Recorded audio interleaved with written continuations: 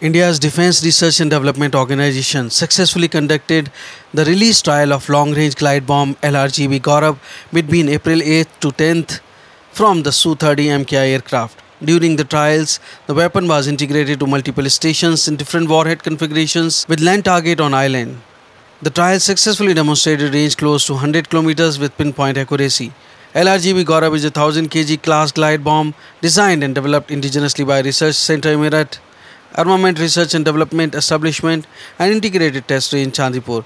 Senior officials of DRDO and Indian Air Force participated and reviewed these trials. The system has been realized with the support of development cum production partners Adani Defence Systems and Technologies, Bharat Forge and various MSMEs. The trials are paving the way towards induction of weapon into the IAF. The Center for Military Airworthiness and Certification and Directorate General of Aeronautical Quality Assurance contributed towards certification and quality assurance. Defence Minister Rajnath Singh complimented DRDO, Indian Air Force and industry for successful development trials of Gaurav. He said the development of LRGB Gaurav will further enhance the capability of the armed forces to a greater extent.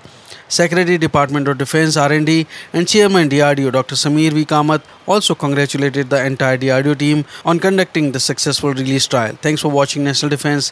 Jai Hind, Vande Mataram.